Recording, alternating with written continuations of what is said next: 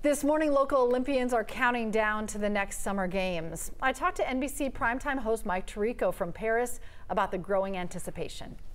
It feels like there's a different energy, different excitement around these Olympics. Do you feel that as well?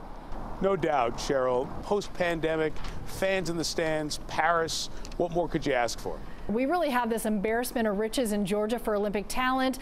Women's soccer, track and field, swimming. I'm thinking about Nick Fink, Chase Kalish. Yeah, Kelly O'Hara, you mentioned soccer. Brody Malone, gymnastics. He's one that I'm watching. He did his college gymnastics at Stanford, was an NCAA champion, and with his roots from Somerville there, he's an athlete who we really want to watch. That's somebody you could see as another Georgian representing the USA on the platform when the medals are handed out. And hey, you're going to have a lot of Georgians to cheer for. We're expecting a few dozen to make Team USA.